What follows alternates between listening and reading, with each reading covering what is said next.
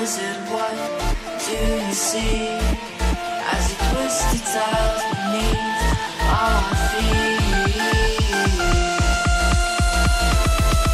What do you see?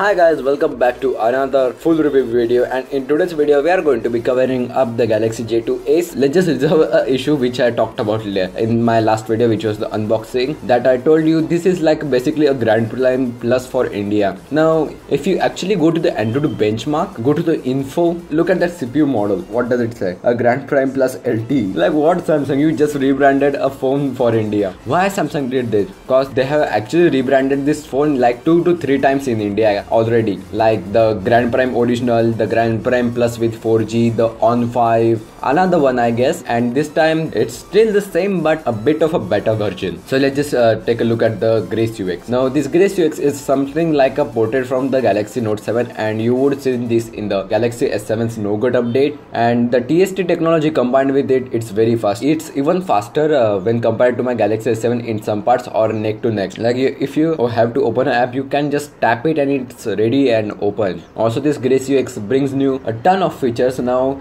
this in terms of features, this is the most feature packed device of the Samsung lineup. I'm not talking about the Galaxy S7 that has some hardware features, but in terms of software, Samsung has cramped down everything in here. Almost their secret apps also work, like the Good Lock, the Gamebox launcher, everything is working just fine in this. Not even the mid-ranger, low ranger. But if you go to software info, it's still running Marshmallow. Not bad, to be honest, in order, because this software which is running, it's not a touch with, it's a Grace UX, and it's a very good software. Also you do get security patches. This is the December 1. As you can see, the UI is very wide. If you go to the display, you get a screensaver, status bar font, outdoors mode. Now outdoors mode, it's not still like a worse than J1 4G, but it's still considerable, like a boost in brightness. If you want to see in the sunlight, you can see some shit in sunlight, but if you have specs on, no, it's very hard. You can go to the wallpapers and themes. Here are some of your wallpapers, a few themes. Now in terms of Galaxy S7, if you go to the themes, you also have like an option to choose your icons, but over here it's not present. Go to the advanced features, you can lock and hide apps. Pretty cool, because the launcher in this thing, it doesn't have like any of the option. One-handed operation is also available here on a 5-inch display.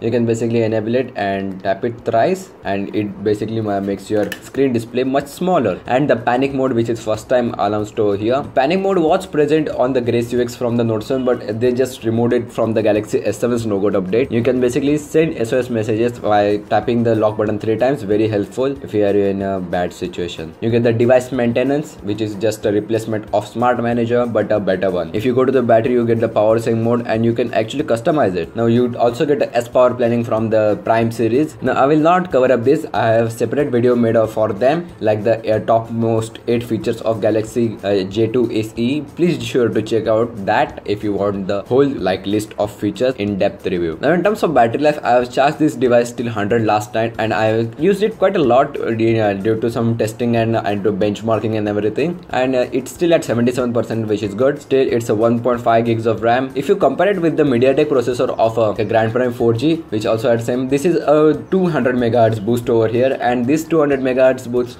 makes it quite fast. I will show you some benchmarking later on. Here is the SNOC security. Other things are the same. Even if you go to developer options, Samsung kindness to developers too, you have the OEM unlocking. So if you want to unlock the bootloader, it's present over here. If you come to the home screen, you get the normal home screen, the wallpapers, the widgets and themes. You also get the secure folder from the Prime series, but many of the apps have been light skinned. That basically how the Samsung works with the low rangers to keep the UI very fast. But in terms of like software features, Samsung has usually just slammed this device with everything they have got. The game launcher, the music and video apps from the Nougat and Marshmallow, everything. USB OT is also present over here, pretty good thing. The S Secure, everything is over here. If you pull down the notification panel, you have a all new notification panel, whereas compared to the other ones, here it is, there is a 2 times swap down. You can adjust the brightness and the outdoors mode. The torch you can also adjust it from here. This is the basically like a Nougat style notification panel of Samsung, which is kind of cool because you can expand literally every other notification toggle. mobile data. S bike mode is also present over here. The ultra data saving. Again, if you want the whole list of features how they work, please check out the another video which I made. You get the S power planning, pretty cool stuff. Secure folder, power saving, secure folder, torch and everything. Pretty good. Now in terms of camera, this is the same camera as the Grand Prime's 2014 setup, like the 8 megapixel rear with high sharpness software effect. As you can see, it's going somewhere over here. You can't see really through the camera, but the preview is very like high sharpened. Also the front has a like 5 megapixel wide angle lens, and it's truly wide angle lens actually. Also front flash. Now if you come to the front camera, basically you get a new camera app for that, so you have to come back to the camera by like this. That's me. It's not the clearest thing at all, but if you go to the flash, you get a front facing flash and a screen flash. So if you're running out of brightness, Samsung got you covered. Go to the left, you get the wide angle selfie, the sound shot, pretty good. I don't even know who uses sound shot. You get the pro mode. We all know this is not pro at all. Panorama, night mode. Night mode, I have not checked it, but now here are some sample shots. I clicked it with this thing. The camera is pretty good. In a very bright light, they come out really pretty good. Now in terms of video recording, it doesn't have any kind of video stabilization, so the video sometimes kind of like gets jittery, and the focus is pretty good. It's not the fastest, but it still focuses, which is a good thing, because some even like cameras at this price point don't even do that. Now if you come to the processor, here is the Antutu benchmark over here, 35K, and it was very hot when I like benchmarked it, so it can easily get to the 40K mark, somewhere between a Moto G4 and G4 Plus, which is a very good thing. Samsung never does that. But again, listen, this is a MediaTek processor, so the games, so here is a example of Asphalted running on this thing. Now on high settings it just lags and it's mostly unplayable, but medium setting it's playable. Lag very much, but in terms of like optimization, this device is very good. As you can see over here, 1.4 gigahertz quad core Mali T720. Mali processor are really not optimized at all. Even though Galaxy S7 it's a flagship, it has a Mali T880, it's not that good. In terms of sensors, you get a proximity sensor and accelerometer, which is a must to play like games and look at itself.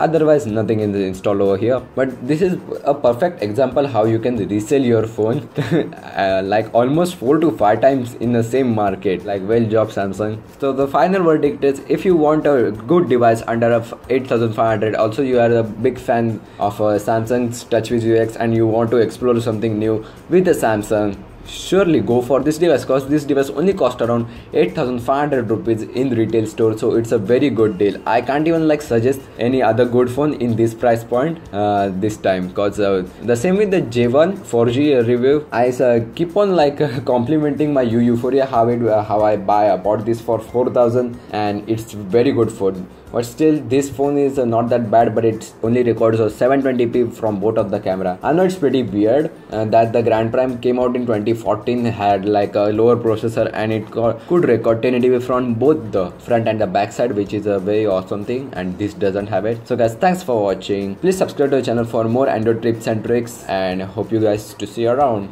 Peace.